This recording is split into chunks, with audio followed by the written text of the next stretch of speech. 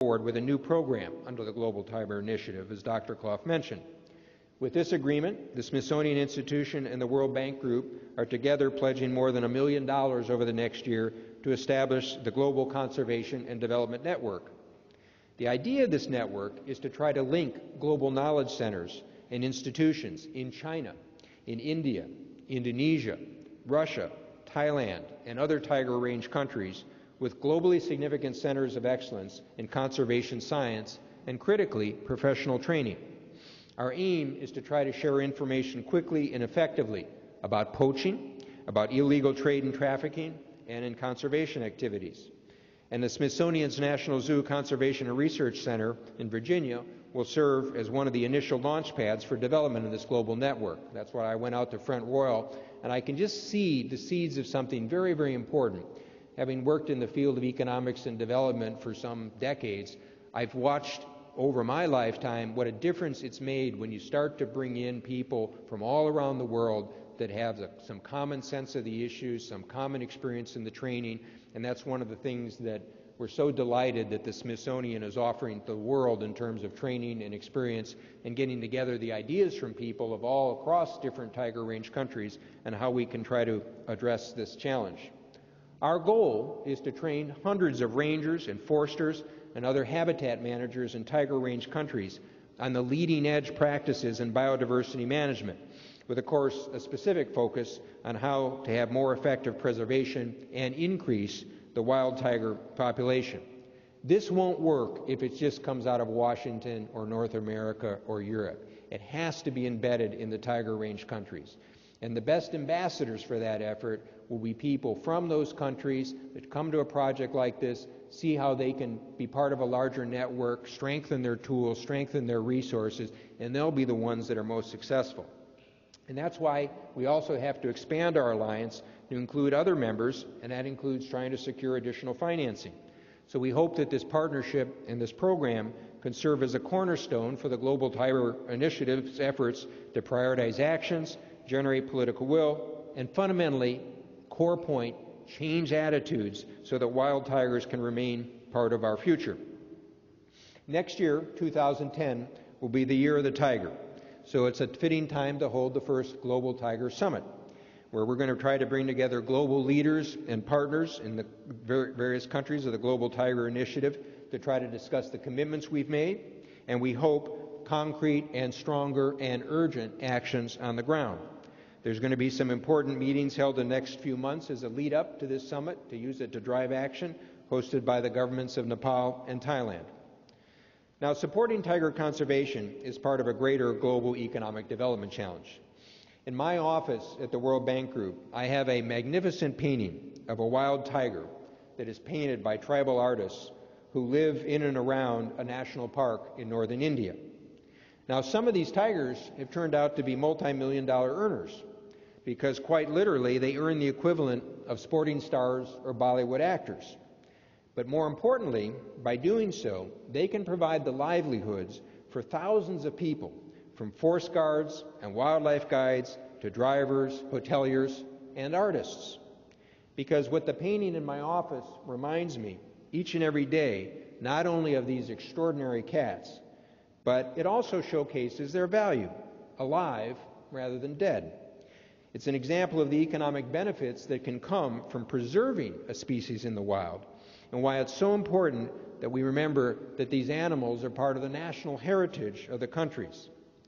As Mahatma Gandhi once said, quote, "The greatness of a nation and its moral progress can be judged by the way that its animals are treated."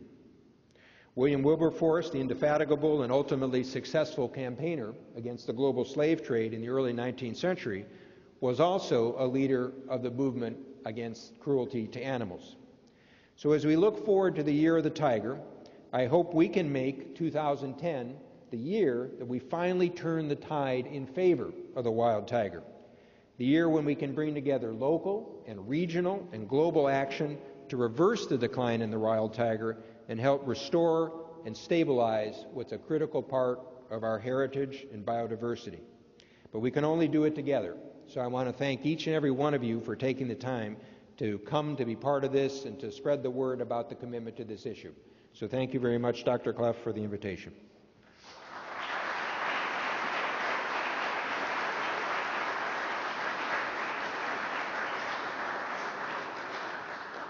Thank you both. I would like to get Keshav Varma to join me on the stage, and we're going to do the signing of the MOUs.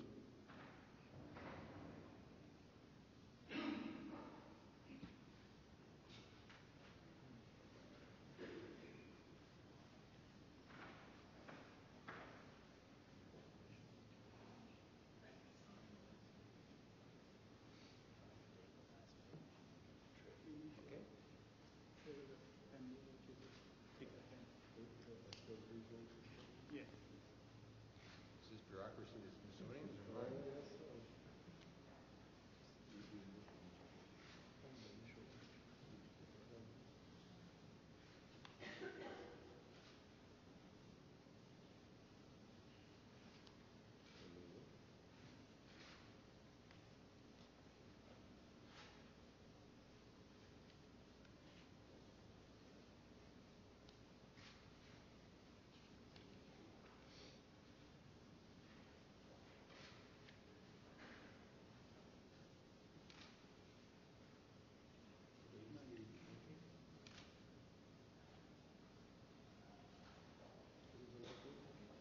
Thank you.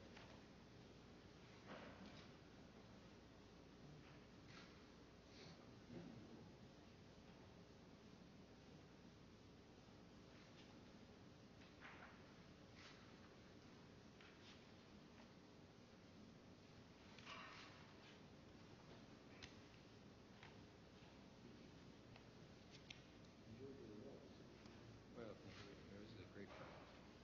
Your team has been superb.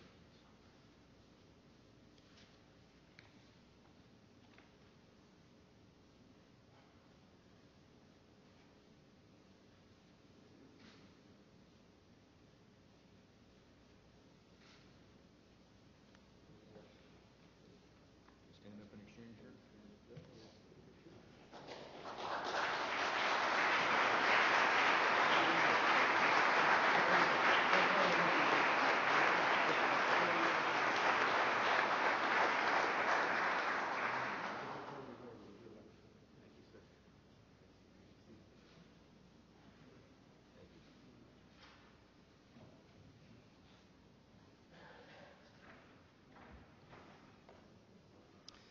Thank you all.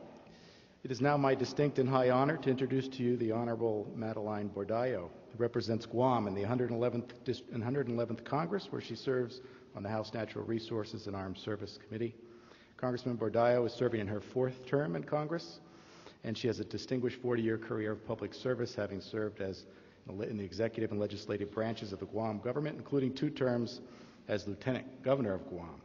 And since arriving in the district in 2003, the Congresswoman has served on a number of caucuses and as Secretary of the Congressional Asian Pacific America Caucus, as well as Chair of the Healthcare Task Force. Ladies and gentlemen, please welcome Congresswoman Madeline Bordallo.